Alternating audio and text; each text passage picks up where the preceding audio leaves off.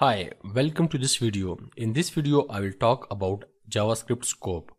To work with JavaScript efficiently, one of the first things you need to understand is the concept of variable scope.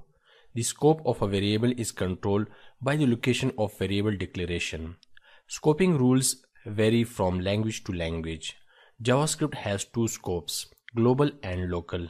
Any variable declared outside of function belongs to global scope, and therefore it is accessible from anywhere in your code. All the scripts and functions on your web page can access it. As you can see, I just added a function and a variable x outside of this function.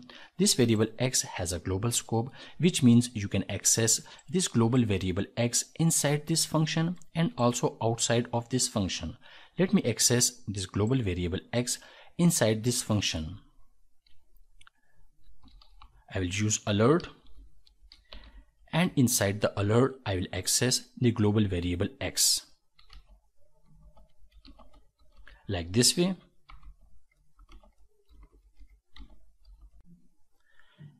And now I will copy this line of code and I will paste it outside of this function, and I will say accessed outside of a function.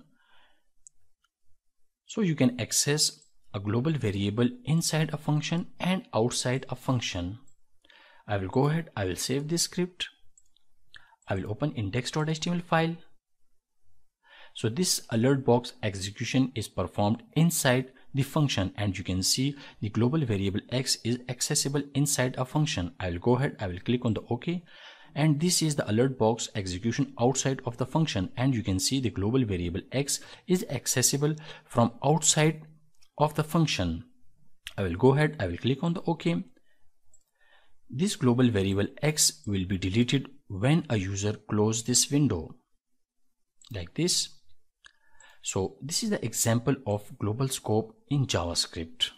Each function has its own scope, which means a variable declared inside a function is only accessible in that function. As you can see, I just added a function, my function2, and inside this function I have declared a variable y. This variable y variable has a local scope, and this variable y is only accessible inside this function. If you try to access this variable y outside of a function, it will generate an error. Let me access this variable y inside a function. I will use document .write method, and now I will access the variable y like this, y is equal to, and now the variable y, and I will say accessed inside of a function. I will copy this line of code and I will paste it outside of this function, and I will say accessed outside of a function. This line of code will generate an error because I am trying to access a local scope variable outside of a function. I will also comment out these two alerts. I will go ahead, I will save this script. I'll refresh the browser, so you can see y is equal to 50 accessed inside of a function.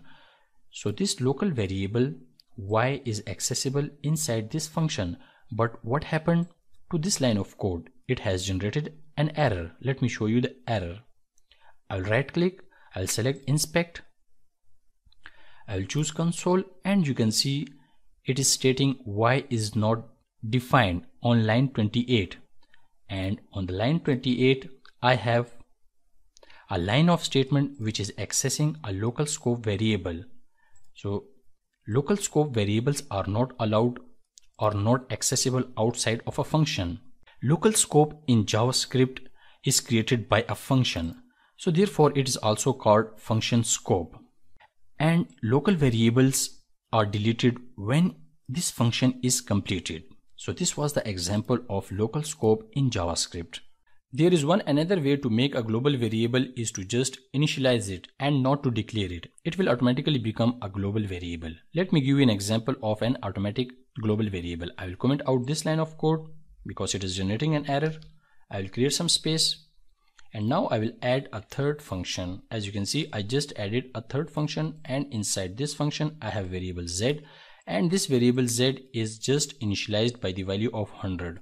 Now notice I didn't add the var keyword. It is not declared. So by this way, this variable z has a global scope, and this variable z is accessible outside of this function and also inside of this function. Let me access this variable z inside of this function. I will copy this line of code. I will also comment out this line of code because I don't need it.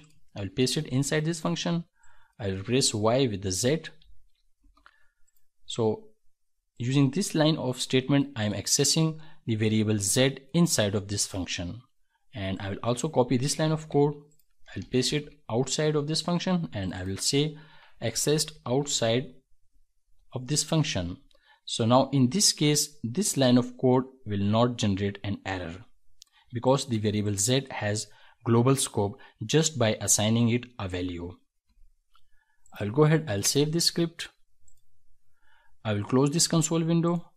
I'll refresh the page. Let me add a line break so you can see it clearly. I will add a line break. I'll save it again.